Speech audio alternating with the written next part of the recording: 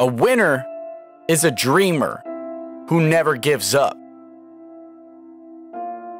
It's important for you to understand that your experience facing and overcoming adversity is actually one of your biggest advantages. How strong is your why? It's not enough for you to just say, I want to do well. You have to believe that you will do well, and you have to pursue it. You have to keep going when you run into challenges. Those who succeed are not fearless. They had to show up even when they were afraid. And I know it's difficult to follow your dreams, but it's even worse if you don't. You have to find a way to build your own dream, or someone else will hire you to build theirs. If you give up on your dream, what's left? See, self-discipline begins with the mastery of your thoughts. If you don't control what you think, you can't control what you do. Your dreams are important. They are significant. They are valuable. They matter. You need to take your life, your goals, your inspirations, your aspirations, your desires seriously. Because if you don't, no one else will. You do have the power to create an amazing future. It's okay to rest. It's okay to take a break. It's okay to take some time to pull your thoughts together. But it's not okay to quit. See, self-discipline is the bridge between goals and accomplishment. Self-discipline is the magic power that makes you virtually unstoppable. Self-discipline is the center of the universe for success. Self-discipline is doing within while you're doing without. There are going to be times when you feel like you're losing your mind, and you study for hours, and you're going to take an exam, and you will not pass. A student is resilient. A student is disciplined. A student is committed. A student is consistent. Why did you start in the first place? And what was the emotion, the feeling? What was the science and the psychology behind the decision that you made? And 9 times out of 10, I can tell you why you started. You started because you were hungry. This is the year of the breakthrough. This is the year of the what? Breakthrough. This is the year of the what? Breakthrough. This is the year of the what? Breakthrough. Act like you hear me. Every dream requires discipline. Every dream requires discipline. You are your only limit. Your potential is endless. Go do what you dreamed you could do. Believe you can, and you're halfway there. Some of you are interested in this work, and you like telling people you do it. It make you feel good. But you're not 120 though.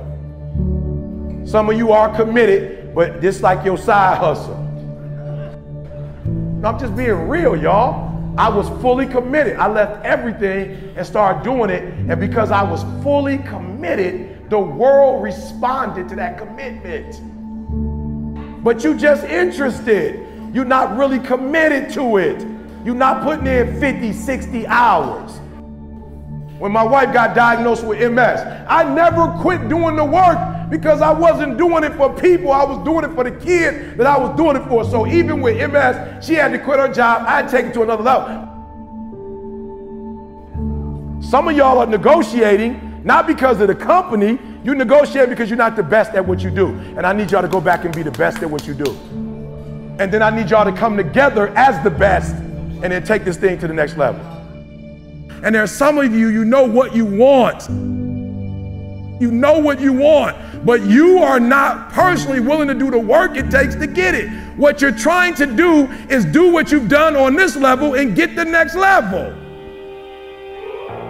You're trying to do exactly what you're doing on this level. You're like, I'm getting up every day. I'm putting in 2.5. I'm putting in 3, and I'm not getting the opportunity. The opportunity might require 3.5. I'm lifting weights.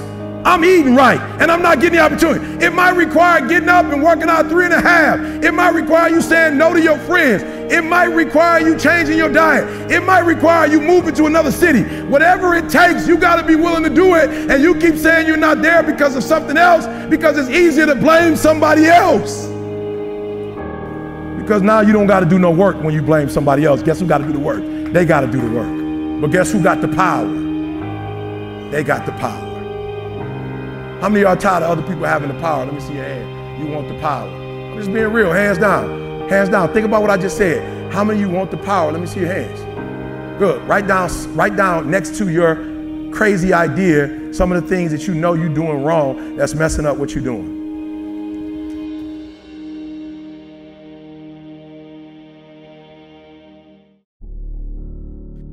Self-discipline is the ability to pursue, overcome, and control the feelings, temptations, and weaknesses that we all have. Self-mastery can be seen if you're willing to look for it. It's the doctor that went to school for 10 years studying to find the next cure for cancer. It's the self-control that divides the people who win and the people who gave up. How much self-discipline do you have? Are your goals being met? Are you able to say no to the distractions? Can you take the harder road? Can you climb the mountain of success when you feel out of breath? Self-discipline is a choice that can move you towards or away from your goal. And when you decide to become aware of your choices and form a habit of doing what's best for you, is when you'll start to master self-discipline. Stop overanalyzing and listen to the voice of your heart when making those decisions. Get rid of the alcohol, lose the toxic friends, pick up the book, do the homework, put away the excuses, and start disciplining your mind. Self-discipline cannot be bought. You got to make a commitment to stay focused. In a world that's filled with laziness, pride, greed, lust, gluttony, envy, and anger, we are unrestrained. We overindulge, and we put a lack of effort. We have excessive desires, and we have trouble controlling our feelings. This is part of our human nature. But only the self-disciplined are the ones who can truly control their future. The self-disciplined are the superheroes. The self-disciplined are the winners. You know what it takes. There's no excuse. Be diligent. Be patient. Be generous. Be thankful. Be humble. Be moderate. Be pure. Separate yourself from distractions. Remember that you are in charge. Do not be afraid to fail. Master your mindset. The road may be hard, but the results are priceless. Self-discipline is the only skill needed to master any others. Stay focused. Change your habits. Chase after your goals. Control your thinking. No exceptions. Discipline is remembering what you want. It's choosing between what you want now and what you want most. Self-discipline is everything. If you can conquer your physical and mental being, then you can conquer anything in this world. Don't let your circumstances control you. You control your circumstances. If you do what you've always done, then you'll get what you've always got. If you want something you've never had, you have to do something you've never done. Motivational speeches can uplift your dreams, but it's self-discipline that will keep them there. Persistence is discipline in action. Conquer yourself. Yes, you can. Sacrifice is always required on the road to your dream. The question is, what are you willing to sacrifice? I heard a story that was powerful. It's a story of a general who was leading his men into war. And as they got into their fleet of boats, they were going to take an island. As they reached the island, the men got off the boats and the general gathered his men before they went into battle. He looked at them and he gave them 3 words: burn the boats. Now, this was powerful because he's telling them there is no retreat. Absolutely no retreat. Like option A is the only option. Option B isn't possible. And he instilled into his men a mindset of courage and clarity, of conviction that allowed them to understand that this is the energy that you need to go and win this battle.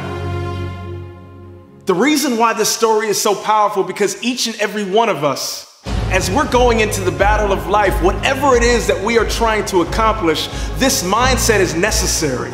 Like you dream getters, when you're going after a goal, when you're going after your aspirations, when you're going after something that might feel different to you, it might be bigger than the shoes that you're in right now, what it's telling you, what the general was telling his men was that I need your mindset to be ready for the war that we have in front of us. And oftentimes, many of us step into new scenarios and new arenas with doubt.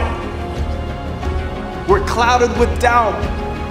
And we wonder why it is so difficult for us to grow into the best version of ourselves.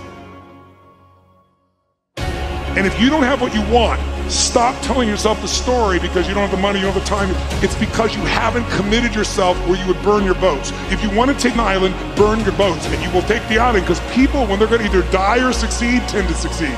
And the general was looking at his men and he understood that he needed to literally light a fire within them.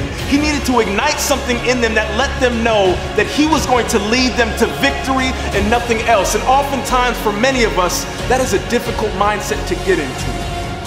It is very difficult to step into a new arena, a new situation, a new environment, and have the courage, the confidence, the conviction, and the clarity to know that is yours for the taking. Sometimes it will be time. Sometimes it will be effort. Sometimes it will require isolation. Sometimes it will require you to put yourself in environments where you have to grow. Sometimes it will require you to make new relationships and put yourself in environments that you're not aware of.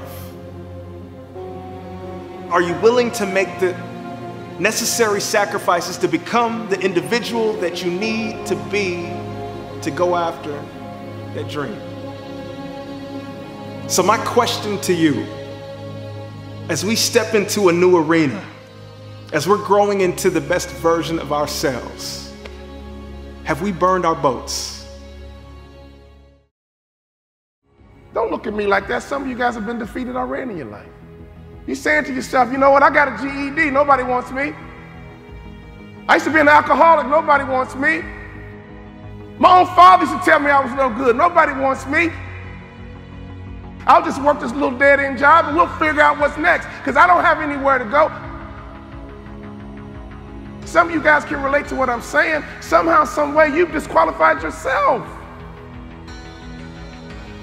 I work with so many people and I can relate to it. Nobody can beat you but you. Nobody can stop you but you. But the worst thing you can do is disqualify yourself. Now I'm 50 years old. I got a wife. I got kids. I got mortgages.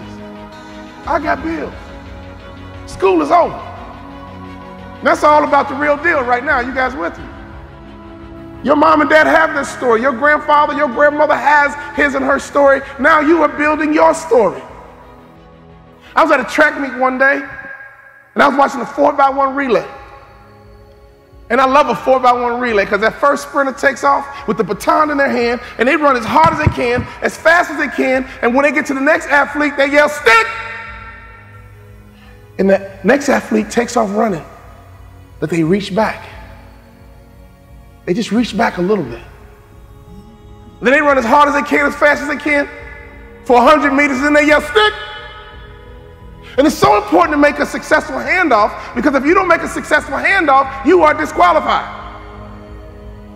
And the next athlete's turn is to run as hard as you can, as fast as you can, and then they yell, stick, and they hand it to the anchor. That anchor is Carl Lewis. That anchor is Flojo. That anchor is Usain Bolt. And that last 100 meters, whoa, they come around that curve, and all you hear is elbows and form, and they come down and cross that finish line. Oh! So I was at this track meet, and I saw them handing this baton. Stick! Stick! Stick! Your father might be from Russia. Your grandfather might be from Cuba, Colombia. I don't know where they're from, but let me tell you something. At some point, they're gonna yell, stick! And that baton's in your hand. So we don't have time to be silly anymore, would you agree? We don't have time to play games anymore, would you agree? You gotta get that baton in your hand. You gotta run as hard as you can, as fast as you can. And every day in that car in the morning, my dad would just talk to me. Like, son, I'm from Tennessee, son. Education is very valuable. You cannot devalue education where education is important, son. That's the way out. Education, working hard, education, getting trained. Smart families are training and development organizations masquerading as a family. We break through and we break them. So everybody always asks me, E.T., what was it like being homeless? I don't remember. What was it like eating out of trash cans? I don't remember. I ain't on that. Let me tell y'all the hardest part of my life. The hardest part of my life was not being homeless. I ain't had no dreams or no goals. I didn't want nothing. Eating out of trash cans wasn't the hardest thing I've ever done. The hardest thing I ever did was get my GED, go to college, study every doggone day and still fail. That's hard. That's hard. When you writing a paper for 3-4 weeks, you turn it in and you still get a 2.0. That's hard. It's hard when you're in the library and you studying and you reading and you take the test and you get a 55. That's hard. So what I want you to understand about the breakthrough is that 90% is work, but the last 10%, that's fight. Listen to me, you don't get a breakthrough by working. You get a breakthrough when you fight. And I had to fight. I had to stay up all night. I didn't get them with talent. I didn't beat them with talent. I looked at their weaknesses and I said, boom, they will not outwork me. I'll go quicker, I'll go harder, I'll go longer, I'll go faster. Beast mode, 1, 2, 3. Beast mode. 1, 2, 3. Beast mode. 1, 2, 3. Beast mode. All right, now I'm gonna tell you the story. I gotta get out of here. And the story is about, you guys have probably heard about this before. It was a young man who, he wanted to make a lot of money, and so he went to this guru, right? And he told the guru, I want to be on the same level you on. And so the guru said, if you want to be on the same level I'm on, I'll meet you tomorrow at the beach at 4 a.m. He liked the beach.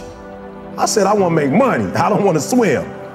So the young man got there at 4 a.m. He all ready to rock and roll, got on the suit. He should have wore shorts. The old man grabs his hand and said, how bad do you want to be successful? He said, real bad. He said, walk on out in the water. So he walks out into the water. Watch this. When he walks out into the water, it goes waist deep. So he like, this guy crazy. Adrian, he like, I want to make money. He got me out here swimming. I didn't ask to be a lifeguard. I want to make money. He got me in. So he said, come out a little further. Walked out a little further. Then he had it right around this area, the shoulder area. So this old man crazy. He making money, but he crazy. He said, come on out a little further. Came out a little further. It was right at his mouth. My man like, I'm about to go back in here. This God is mine. So the old man said, I thought you said you wanted to be successful. He said, I do. He said, walk a little further. He came, dropped his head in, held him down, hold him down. My man getting scratching, holding him down. He had him held down. Just before my man was about to pass out, he raised him up. He said, I got a question for you. Somebody answered the question for me. He said, when you were underwater, what did you want to do? He said, I wanted to breathe. He told the guy, he said, when you want to succeed as bad as you want to breathe, then you'll be successful. I don't know how many of y'all got asthma in here today, but if you ever had an asthma attack before, you short of breath, the only thing you're trying to do is get some air. You don't care about no basketball game. You don't care what's on TV. You don't care about nobody calling you. You don't care about a party. The only thing you care about when you're trying to breathe is to get some fresh air. That's it. And when you get to the point where all you want to do is be successful as bad as you want to breathe, then you'll be successful. And I'm here to tell you, number one, that most of you say you want to be successful, but you don't want it bad. You just kind of want it. You don't want it badder than you want to party. You don't want it as much as you want to be cool. Most of you don't want success as much as you want to sleep. Beyonce said once she was on the set doing her thing, 3 days had gone by, she forgot she didn't eat because she was engaged. I'll never forget when 50 Cent was doing his movie. I did a little research on 50, and 50 said that when he wasn't doing the movie, he was doing the soundtrack. And they said, when do you sleep, 50? Sleep. He said, sleep. Sleep is for those people who are broke. I don't sleep. He said, I got an opportunity to make a dream become a reality. Most of you won't be successful because when you're studying and you get tired, you quit. And I'm here to tell you today, if you got somebody came to my office the other day crying. I said, look, don't cry to give up, cry to keep going. Don't cry to quit. You already in pain, you already hurt, get a reward from it. Don't go to sleep until you succeed. Listen to me, I'm here to tell you today that you can come here, you can jump up, you can do flips, you can be excited when we give away money, but listen to me, you'll never be successful until I don't have to give you a dime to do what you do. You won't be successful until you say, I don't need that money, because I got it in here. So listen to me. Emmitt Smith said this at the end of the commercial. Emmitt Smith said, all men are created equal. Some work harder in preseason. I'm going to say it again because you might have missed it. All men are created equal. Some work harder in preseason. So that means that there are some people who are going to see the professor, going to see the TA. And even when the professor says, I don't meet with you, my TA meet with you, you say, I don't want to talk to your TA. I don't pay the TA. I pay you to teach me. So you're gonna have to find some time to meet me. If I gotta meet you at the mall, if I gotta meet you at your house, you are going to see me. Listen to me, all men are created equal. Some work hard in preseason. When I went to college, guys were way smarter than me. 4.0s, 3.0s, they went to the Ivy League high schools, came to Oakwood from these great high schools. Most of them are not doing what I'm doing. Why? Because it's not about where you come from. It's about heart. You come to a place where, being smart ain't enough. You gotta have heart. That's number one. Watch number two. The important thing is this. You're right in why I'm saying it. The most important thing is this. To be able at any moment to sacrifice what you are for what you will become. That's the number two thing. You gotta catch that one. To be able to, listen to me, at any moment. Some of you can make sacrifices when Monday Night Football is not on. You can make a sacrifice, but when the game come on, for some reason, you just attach to it. For some of you, when your favorite show come on, you can make sacrifices on Sunday when ain't nothing going on. But when your favorite show comes on Monday, bam, some of you focus until the phone ring, and then you like, I gotta answer it. If I don't answer the phone, I'm gonna die. I'm saying to you today that there are some of you, if you give up your cell phone, you would be successful. But your cell phone is more important to you than your success. I'm gonna say it again, I'm gonna hurt somebody. I'm gonna hurt somebody. Some of you need to give up your cell phone because the time you spend on your cell phone could be used for your success. The time you could be using to be successful, you're using it on the cell. And the cell phone is not bringing you nothing but a bill. And somebody has told you you couldn't live without it. I'm talking about going deep now, giving up stuff. Watch what it says. To be able at any moment to sacrifice what we are for what we could be. I don't do well in math. You're right. You ain't never studied. I'm not good in writing because you have never written before. But I dare you to fail in writing for a whole year to see if you can get to the end. I dare you to fail. I dare you to take that same class over and over again. I dare you to stop dropping classes like you soft. My father taught me something very valuable. But you know what? You will dwell in what you dwell on. You will dwell in what you dwell on. What you dwell in, you dwell on. So can I give you a little bit of advice? Make sure your value system is good. Make sure your value system makes sense. People say all the time, well, what's most important to you? God, family, work. And I know what you're going to write down, but it's got to be real in your heart. Does that make sense? What was in my heart was sports, and that's no lie. My father said, redo your value system, son, it's screwed up. I redid it the next day. I said, Dad, you ready? Okay, Dad. I'm going to graduate college in 4 years. I'm going to play in NBA. I'm going to make more money in business than I did in sports. You know what my father said? I like it, son. I like it. I want you to take those goals out and look at them every single day. Before I knew it, that 2.1 turned into a 2.9. And I realized, you know what? I could have had a 3.0 easy if I would have taken advantage and been a little bit more mature in my past life. Some of you guys used to be immature in your past life. Now you're not in middle school anymore. You're not in high school. Childhood is over, would you agree? And grown men and grown women think a certain way, operate a certain way, and have a certain mindset and mentality. I want you to understand you are a part of a legacy. You've heard about your mom's story. You heard about your dad's story. Now it's time for you to build your story. But I busted my butt for you, son. I busted my butt. I went back to college for you, son. I got educated for you, son. Everything I do is for you, son. See, right now, I want you to understand you are a part of a legacy. Many of you guys, your mom made sacrifices for you. Your dad made sacrifices for you. Now it's time for you to grab the bull by the horns and impact your legacy. Is everybody with me?